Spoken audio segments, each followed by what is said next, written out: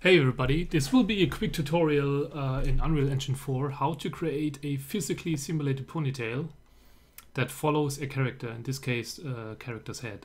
And the reason I'm doing this tutorial is because I didn't find anything useful in the internet about it.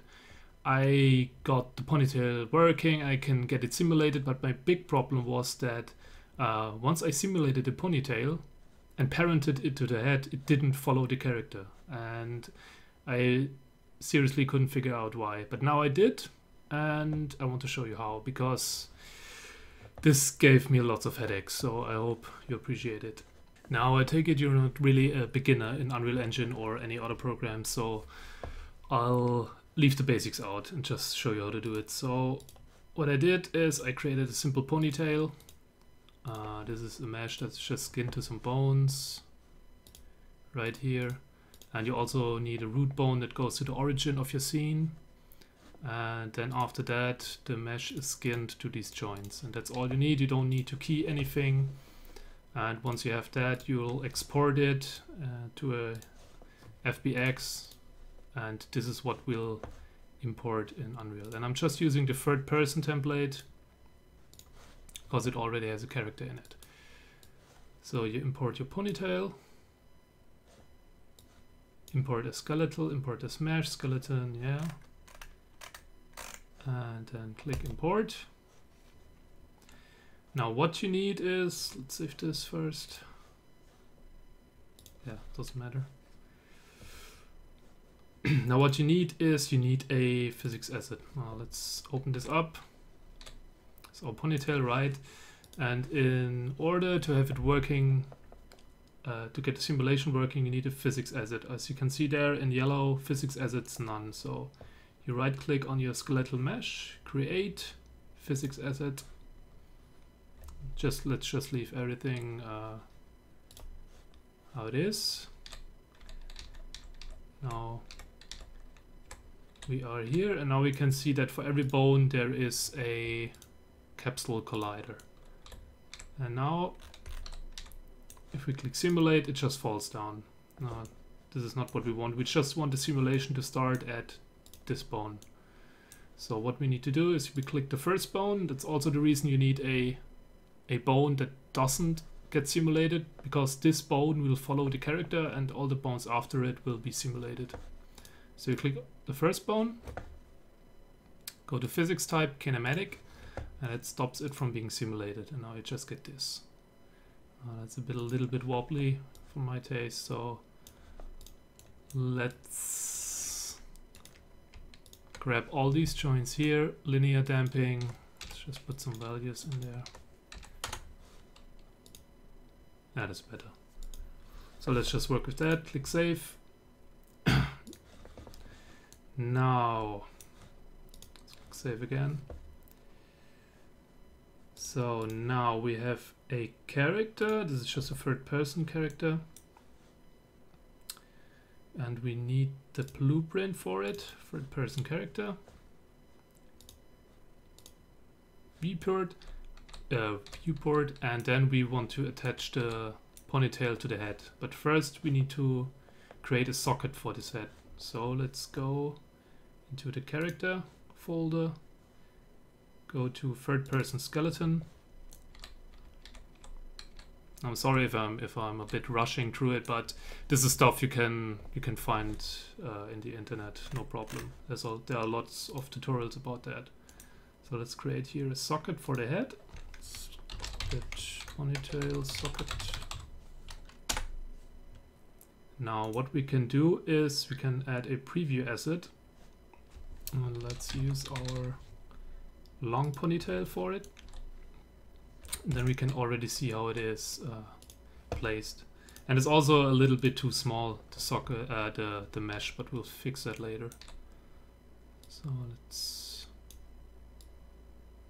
just add that maybe around here. Who cares? So save. Now we have the socket. Now this is just preview. This won't be visible in the game, but we just needed this ponytail socket. So let's close this.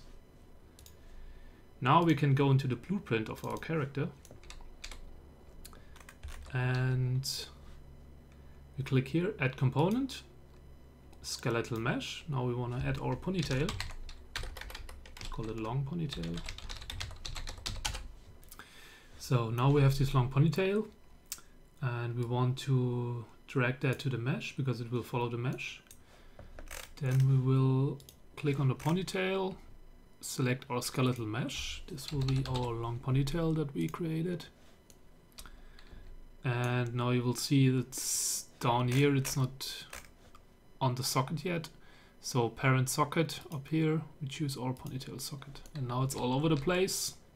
I'm not really sure why, but there are a lot of values in here that we need to get rid of. So just zero these all out, and bam.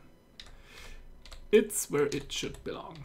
Now, let's stop these characters' animations for a moment so we can place this a little bit better. So we'll eyeball it. A huge ponytail, huh? This should be fine. Alright. Now if we click simulate, wait, compile, simulate, nothing happens. Let's make it move again, so you see it'll follow the character for now. But if we click simulate, nothing happens yet. And what we can do now is, what you need to do is you have some collision on your ponytail. This is a important step that took me ages to figure out. So we'll just use overlap all for now. If you click simulate, nothing happens because we're not simulating physics. Now if we click here and simulate, you'll see it works.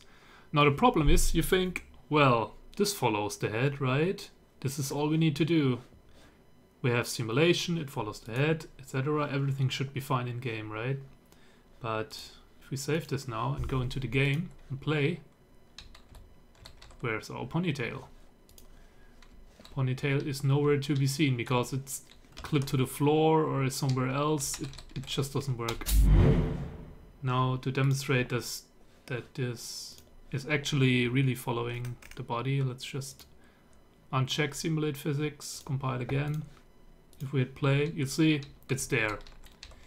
But somehow the simulate physics thing in the blueprint editing process, this destroys a lot of stuff. So you want to uncheck this. This is important. Uncheck simulate physics. But you need to have a collision set, else it won't work. So you hit compile. Now what we need to do is we need to basically tell in a blueprint that we want to simulate this ponytail after the first bone. But we can't do it in here. Maybe you can, I didn't find out how, but I'll tell you how I did it. So while we're in the blueprint of our character, we'll go into the event graph. So now we are here, and what we need is a, well, event, let's say event begin play. When we start the game, we want to set the bones, set all bodies below simulate physics. And it already selected a long ponytail here, this is fine. Now what this node does is it sets all bodies below this bone that we will add in here. Every bone after this bone will simulate physics. It's basically the same what we did in the viewport, but for some reason it doesn't work there. We have to do it here.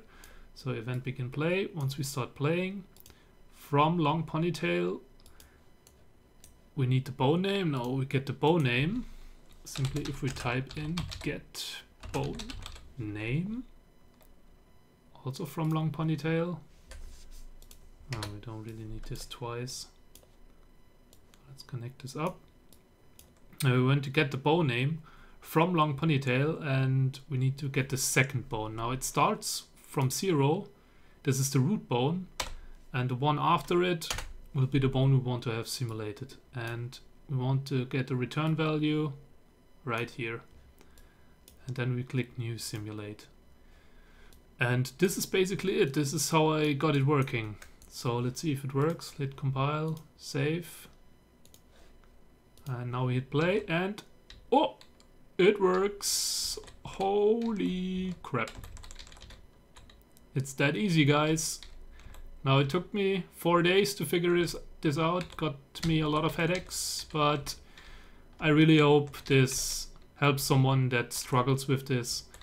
And you can also create ponytails with dynamic hair effects, fizz effects and stuff. But yeah, this is pretty great because now you can create as much ponytails as you want for your character, and it will work. You can create other cloths that follows your character.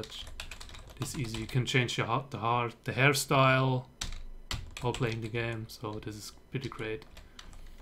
So have fun with this, guys. I hope this helps, and see you.